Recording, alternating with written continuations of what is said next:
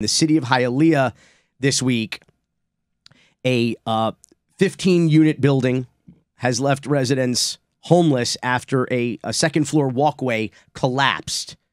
That at their last safety inspection, which was in 2018, an engineer signed off on the recertification of the building and called it safe. Claudio Jofre.